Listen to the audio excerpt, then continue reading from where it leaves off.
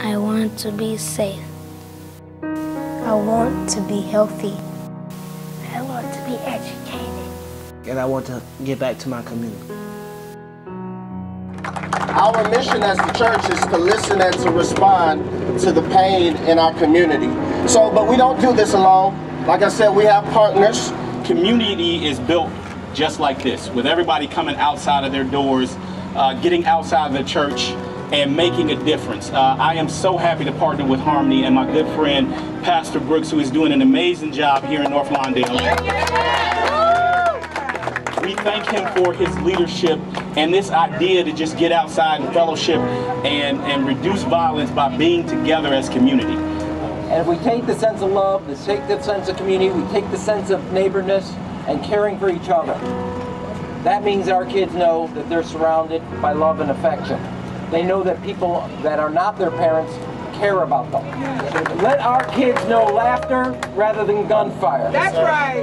Let our kids know love and hope rather than despair. That's right. And if we do that, we're going to be everything we can be, because every child, every neighborhood, and every corner counts in the city of Chicago, and we're not giving an inch to anybody else. You better say it, man. Peace, be still. In the name of Jesus. Lord, we thank you right now for everything you're going to do. You're going to put families in these vacant buildings, God. In the name of Jesus. We come against the spirit of crime. In the name of Jesus. Fill up the household. Educate our children. You told us to train up a child. To be safe means to not be afraid and to be protected. Be safe makes me feel like I'm safe in a community that I can trust. For my children, no violence, no gunshots, no fighting. To be protected, to be cared for. It also means to be provided for, to make sure that I have what I need, that ensures safety and security. When I think of safety, I think about our goal, and I think about being open and available 7 days a week for youth. I think about the sense of community and community center that was a safe haven for me growing up. Focus on being safe, keeping our children safe, keeping our elderly safe, and just keeping each other safe. Being safe here, because they have a lot of programs for us. That's how to be safe. When I think of safety in regards to Harmony, I think of our future. Be healthy means eat your vegetables, brush your teeth, and that's it.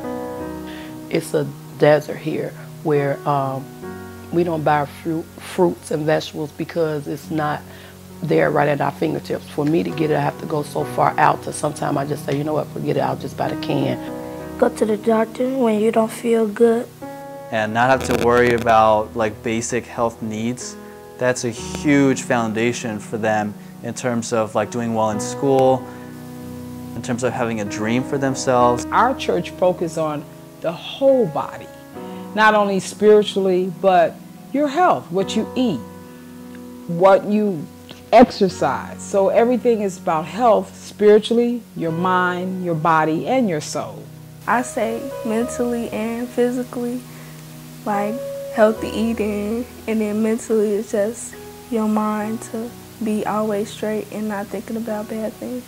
To be whole, right? To be complete. To be a great steward over all that God has given you as far as your body is concerned especially. It is to be strong enough to do all the work that God has called you to do. Be educated means to see things and know things differently. Once upon a time in the United States of America, African Americans were not allowed to be educated. So with that said, the value of education is infinite. Education is key, is the only way out A lot of people think it's, sports, but education is literally the only way out. It is what makes you powerful.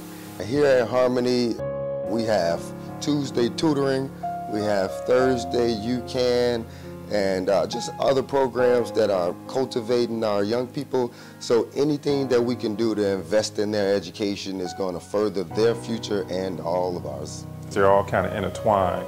So, you want kids to be able to go to school and feel safe so they can be educated, so they can give back to the community and kind of help someone else out as well. It turns their I can'ts to I cans, and it opens up doors.